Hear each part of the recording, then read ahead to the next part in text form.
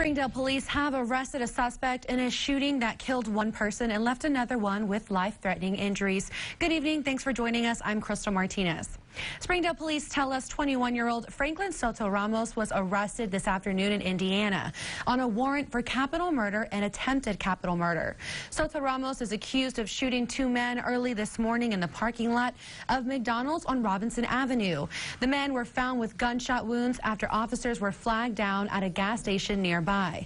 One victim, 18-year-old Carlos Alexander Asienzo, was pronounced dead at the scene. The other victim, 20-year-old Juan Carlos Bajina Garcia, was taken to a local hospital. Both victims are from Springdale and the investigation is ongoing.